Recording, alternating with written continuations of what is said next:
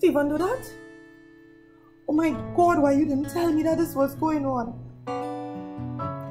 Listen, I understand you're ashamed, but Maria, you have people that will help you.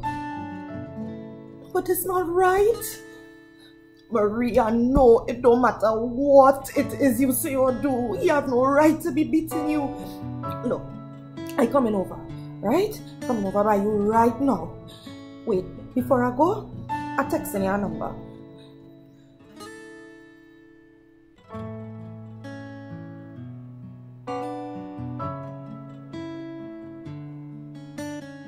What if I told you someone you know is experiencing what Maria is facing? If you think you know someone who is experiencing gender-based violence, you can't help. The COVID-19 pandemic has created significant challenges for us, specifically the women and the girls in our communities. Women and girls are now forced to share their home spaces with abusers and perpetrators with very little access to social services, safety, or support.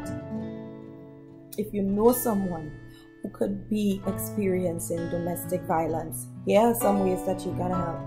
Learn all you can about abuse and teach your friends and family to spot the signs of a victim or an abuser.